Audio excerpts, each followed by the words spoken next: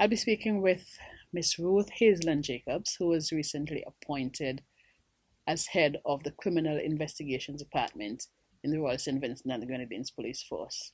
Miss Jacobs, congratulations on your appointment. Thank you, madam. You have assumed a greater level of responsibility. Tell us how things have changed. Well, I joined the Royal St. Vincent and the Grenadines Police Force on the 5th of January 1983, making it 32 years and 7 months to be exact. During those 32 years, I have worked in several places within the police force. I have started on beat and patrol. I have worked in the traffic department, in the telecommunications department, SSU. I worked at CID, Sierra before. I worked as clerk for the officer in charge of the divisional office and also as clerk as the officer in charge of Central Police Station office. And I prosecuted in the family court for about 7 years. And I also did some prosecution in the magistrate court and also at the serious offences court. And in 2012, I was appointed as head of the anti-trafficking in persons unit. And that was a new unit established within the police force to deal with matters of human trafficking. I still assume that responsibility, but in May of this year, I was appointed to head the criminal investigation department within the police force. That is a position that was never held by a female before, and I was the first female to head that department. With the trafficking in persons unit, we mainly sensitize persons about what is human trafficking because it's a new thing in St. Vincent and the Grenadines. Mm-hmm. And we go to schools because I have an assistant, Station Sergeant Simmons. We go to the schools and we sensitize students. We went to every school almost in St. Vincent and the Grenadines, talking to students and teachers, parents about what is human trafficking. And now with CID, that is a whole different situation. At CID, you have to deal with the protection of lives and property. You have to investigate every report that is made to the police. You have to continue to do the sensitization of crime prevention and deal with everything in its entirety. And at CID, you deal with everything, and also you have to deal with personnel. Mm-hmm. I know that the police has undertaken quite a few initiatives with respect to reducing the likelihood of people, particularly young people, engaging in criminal behavior, criminal activity. And the DARE program is one of those that's associated with lessening the potential for involvement in narcotics.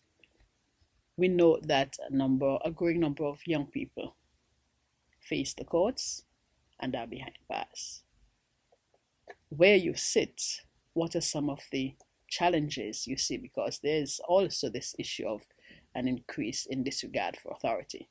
Yes, we have the DARE program has been around for quite a long time, and it's very effective in terms of prevention of children getting involved in drugs and other criminal activities. And they do a wide range because they sensitize students with drugs, they sensitize them on conflict resolution, child abuse, and a number of areas.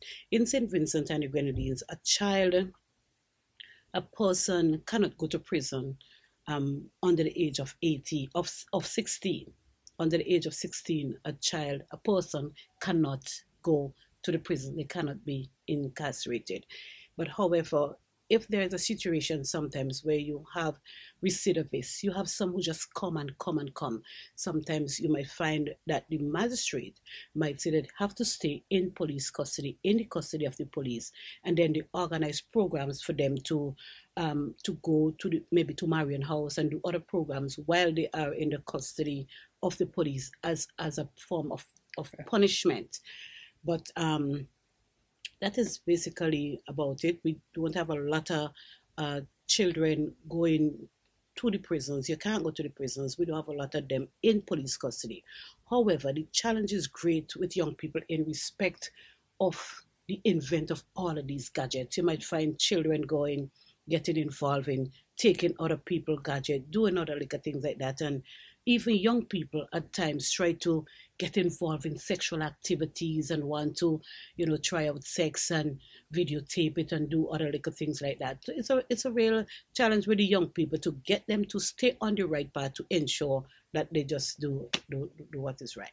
Are there any initiatives, therefore, that you maybe have identified as head of the CID that the police department, the police force as a whole, can become engaged in to assist in the reduction of crime, to head people in a different direction? Apart from the DARE program, we have youth clubs, police youth clubs within St. Vincent and the Grenadines. And we have youth clubs in almost every area, every police district. And the police youth clubs, we have police coordinators who are police officers, and also we have other persons, parents and other persons in the community coming on board with the police and assisting in having these children in these clubs. So that is a real preventative measure from getting them involved. We even have persons from the police youth club who might grow to come to be police officers. But the police youth club... Has that taken place yet? As yet. We have persons from the police youth club who came into the police force. Okay. And we have coordinators who work with the youth clubs who are now police officers. And we have about 22 youth clubs, with police youth clubs, that is, within St. Vincent and the Grenadines. Recently, there was a police youth club camp held at the school in Belair, the secondary school in Belair. And I personally went there to do a presentation to the students on human trafficking, specifically child trafficking. And there were about 170 young persons attending that camp from the police youth club. You have been in the police force now for, you've said, almost 33 years. Yes. So you have made it a career. Yes, I have. Why did you choose this field? I wanted to be a teacher. And if I didn't get to be a teacher, then I was saying I want to go and be a mechanic. But in the meantime, I wanted to work. And when I heard that persons were joining the police force, they had application for police, I made my application and I joined because I wanted to find a job to assist me in living comfortable as a citizen. So therefore, I chose the police and I made it my career. It's the best thing I ever did. And if I have to do it again, I will choose the police. When you were thinking of being a mechanic, that is something at that time that would have been off the books for women. That would have been. I want to bring in the gender dimensions in terms of your work. Okay. What are some of the areas where peculiarities as a result of gender issues may have arisen within the police force? Well, when you started, let's do a comparative. Okay, when I started, there were about 23 female police officers in the police force, in the entire police force. Today we have about 150. And honestly, when you really look at the seriousness and how the women, the female police officers, take the job in compared to some of the men, the women are by par excellence. The women work stronger, they work harder, and they do the job more thorough, some of them, than some of the men. Is it that they think that they have to doubly prove themselves? I don't think so. I think women are just a peculiar set of people who do everything they do, they just try to do it with everything there is to the best of their ability and to make sure that it is well done. You know, sometimes you hear the comment that some careers are not family friendly and women have the hardest times to have children, to be mothers, to be wives. Is this something you would say is true within the police force? Maybe in the past, because if you look at the older women who passed through the police force, like Dilys Peters and some others, they didn't have any children. Because in those days, a female police officer could not have children. But then it changed, and maybe if you were married, then you could have had like one, and so on. But today, women police have 2 and 3 children. They just have a normal family life. There was just 1 month given to female police officers for maternity. So when you had a baby, you had to come back within 1 month. And sometimes when you look on some of the female, you will see like little stain of breast milk on the uniform because 1 month was not enough for them to breastfeed the child. But today, a female police officer is given 3 months maternity leave. So sometimes you might see a policewoman might stay home for at least 6 months because if you have a lot of vacation, you take your vacation, you take your entitlement of 3 months maternity leave. So that gives you enough time in order to stay home, breastfeed that child, and socialize with that child until a certain time. So it is different by far today than what it was in the past.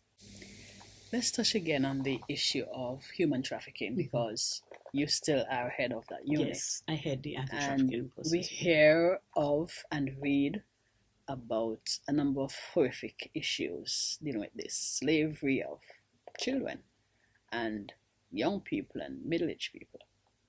How significant is that kind of problem and the need for us to get information out to the public? Well, human trafficking is one of the most barbaric crime there is to humanity. It's a very serious crime. And in 2011, the government of St. Vincent and the Grenadines passed in Parliament the Prevention of Trafficking in Persons Act. And after the passing of the act, the anti-trafficking in persons unit was established within the police force. And now we have a unit. Human trafficking is criminalized, a criminal act in St. Vincent and the Grenadines. Hence, according to the act, the trafficking in persons unit is mandated to sensitize the public on what is human trafficking. So what we do, because it's a new thing within St. Vincent and the Grenadines, we sensitize the public on what is human trafficking. So in the event that you see something, you can call the unit and the unit will investigate. So far, we have investigated about 4 or 5 matters where persons will see a suspicious move and they will call us. Hence, sometimes people misunderstand what is human trafficking. And you might find someone might just see some activities where you might hear somebody say, oh, I saw this child in this van and this van driver was giving this child money and that looked like human trafficking. It's beyond that. It's the recruitment, the transportation, the transfer, the harboring of the persons, and it must be for a purpose of exploitation. So you must exploit the person. And you can't take one limb without the other limb. You have to incorporate all the ingredients that constitute human trafficking. So how is that information being put out to the public? We sensitize the public. We go to the schools, we go to community groups, and we sensitize the public. We have brochures. Just recently, the Trafficking in Persons Unit took part in the Crime Prevention Fair. We handed out brochures describing what is human trafficking. We had photos showing the persons, what the persons enslaved look like the activities like domestic servitude and other things, what the persons will be doing and stuff like that. It's a criminal act in St. Vincent and the Grenadines, and the penalty is very severe.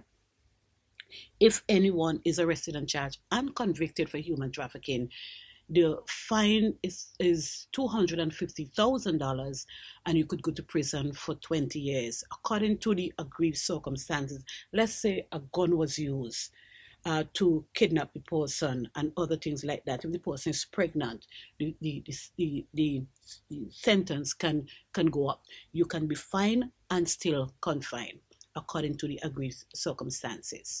In order for policing to succeed, and especially as head of the CID, this is so much more in your court. There is need for the public to cooperate. What would you say is the nature of the relationship between the police and the public that would assist in the task that you have to do in the CID? I encourage the public to cooperate with the police at all time. And in turn, I say to the police officers under my command, we must treat the public right. We must do what is necessary. when a report is made, we must investigate the report. We must follow up with the person who's making the report. We have to let the people be comfortable with us. So we have to treat them. We have to treat them right. I don't like issues of breach of human rights. Period. So I say to them, people come to me report. I don't believe in trying to get the information out of a person by any kind of means where you have to maybe hit them or anything like that. I don't believe in that. I believe in solving the people. And I believe when you solve the people will be comfortable with you. They will have confidence in you because you are doing what is right to them. And as a result, they will cooperate with you. We have to hold information in the strictest of confidence, because if someone come to you with information and you divulge that information, putting the person at risk, it will not be right. So when you get the information from the public, you have to use the information and keep it in the strictest of confidence. You have to let the public be confident, have confidence in you, and be comfortable in coming to you and giving you whatever information. There are times when you will have people who might be saying, oh, I am very fearful, I don't want to give the police information, I don't want the police to talk out, or I am fearful that I might be killed. We have system in place to make sure that you are protected. If you have information for the police and you come forward and give us that information is kept in the strictest of confidence. Hence, you give your information and you go to the court. If you have to, you give the evidence and we will protect you. What's next for Ruthl-Ann Jacobs? I am nearing my retirement, and I am comfortable and I am happy that I live a good 32 years police life. I work hard. Nothing was ever easy for me. I work hard. I work honest. I try my best to be honest at all times. And I work hard and do what I have to do. Whatever I do it to the best of my ability. I make sure that I give it a good shot. That is in me. And I do what I have to do. I would like to see CID that I'm heading right now be at a place where we are able to just solve the crimes, whatever happened, whatever crime it is. I want to make sure that it is properly investigated and properly solved so that we can make the citizens of St. Vincent and the Grenadines happy. Just now I'm going to my retirement. I want to make sure that I have a good civilian life, put my my bag on my back and go to whatever workshop there still is and still make my contribution and still share my experience and still live a normal life in the community. Now and then I go to New York and visit my mother and my other siblings, and I am good to spend some time with my grandchildren, and I'm happy. Thank you very much.